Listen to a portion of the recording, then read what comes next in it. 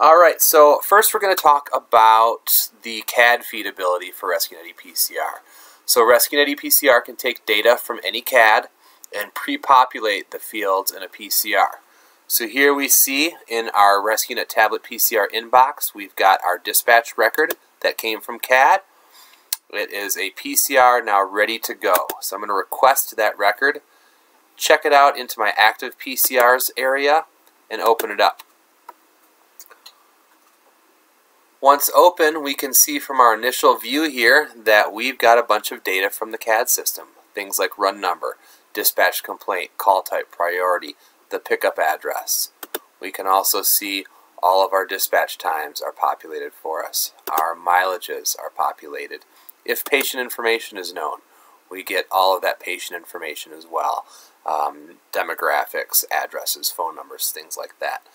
So with the CAD feed, the medics get a running start with their patient care report and can focus on their patient care versus re-entering data that's already available in the CAD system. Alright, while we're on the screen, let's talk about navigation. The way tablet PCR is organized, we've got our main categories across the top of the screen, subcategories down the left-hand side. That lets us get to any screen we need to in 2 touches. For instance, I can go to Objective and Impressions and document a chest pain.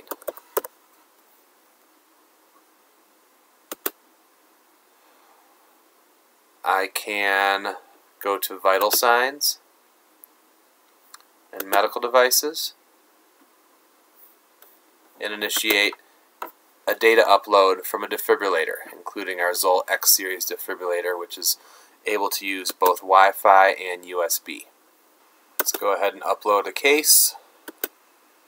We would connect to the defibrillator, select the appropriate case from the device, import it, and when that data comes in, again, it's going to attach that entire case record and also pre-populate vital signs, interventions, etc.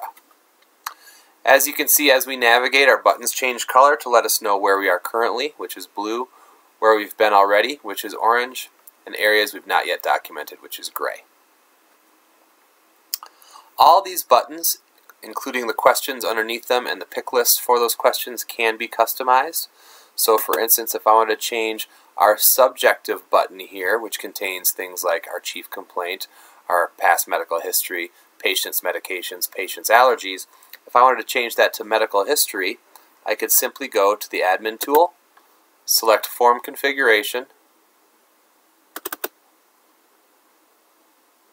select the button in question, in this case patient, or actually in this case subjective, and I can relabel that button.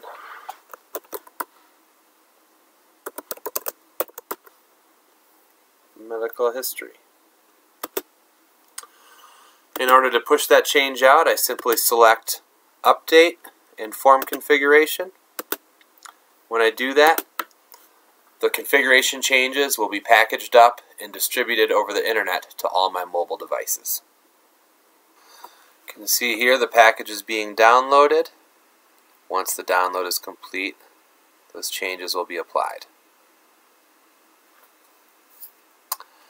Now, if I go back to my inbox and then reopen my chart, you can see now that the button says Medical History. So changes like that of any kind, regardless of whether it's a button label, whether it's disabling a field, adding a field, changing a configuration, modifying a pick list, all those changes are done in the admin tool and then pushed down to the device. Moving along, over here in our interventions section, we can see that some interventions came in from our RescueNet X Series monitor, from our ZOLL X Series monitor, and then we create these quick log screens. What you're able to do is build as many different categories as you want, and each category can have a different layout of buttons, and each button can have different defaults underneath it. Default values, default dosages, energy levels. And so what it allows the medic to do is with one touch they can timestamp things like at patient side time. They can also one-touch document, we started oxygen, we just started an IV, we administered albuterol, and with one touch, we're time-stamping the interventions, and then later, the user can dive deeper into the intervention and further document dosage and route, indication, response, some of those other values that we want to mandate. Along those lines, we can also enforce mandatory or required fields triggered on any data currently entered in the patient care report or combination of data. So at any point, the end user can hit the complete PCR button and the system will validate the patient care report based on the type of report that's being documented. You can see here we're missing some mandatory fields. I can list those fields out. In this case, we've got a pre-scheduled call. We need the bed confined wizard completed. We need our patient disposition. We need our Zika survey to be completed. I'm able to touch the field in question. It's going to tell me why that value failed. In this case, it's blank. I touch it again. The system takes me right to that record where I can go ahead and complete the requirement. And in this way, I can work through my patient care report. Once we've satisfied our complete call rules, the chart can be completed, authenticated, and finalized. With a connection to the server available, I'm able to save this chart off of my mobile device and package it up and send it to the server, including the X Series or defibrillator data that was attached to the chart.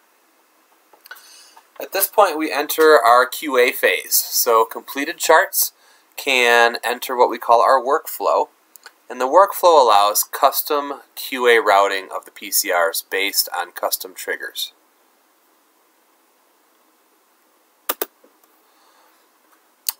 So let's take a look at the QA tool. This is the RescueNet ePCR workflow tool, and what it allows you to do is design flowcharts for automatic PCR routing based on custom triggers, based on custom data or any data within a PCR.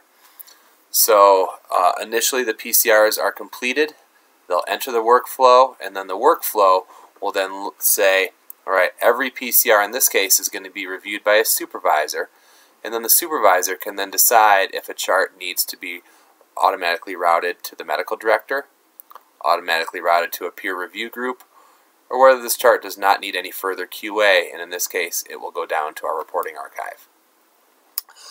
This PCR routing can be based on automatic triggers such as any cardiac arrests documented automatically go to the medical director. They can be based on manual triggers entered by the QA supervisor, such as further review needed or peer review required. Those items can be documented in the QA portion of the PCR product. So if we go back to our tablet product here, as a supervisor, any calls that meet my QA criteria are going to be automatically sent to me. I'm able to then request the chart, open it, and now we're going to be looking at a read-only version of this chart. So you can see here our side buttons are gone. We're simply looking at a summary, and I can go through screen by screen and QA this particular run. To conclude my QA process, I'm able to go in, select QA comments, and add both free text comments